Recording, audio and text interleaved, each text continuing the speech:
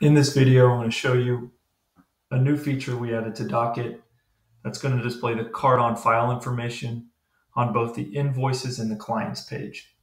Here on the clients page, you'll be able to scroll through your clients and then see which one of your clients has card on file. When you hover over, you'll see the card details, things like possibly the card name, the last four digits of the card, as well as the expiration date. Now, similarly, when you go over to the invoices page, you'll be able to see all the invoices if that client has a card on file. Again, you'll see the icon as well as hovering over showing you those details.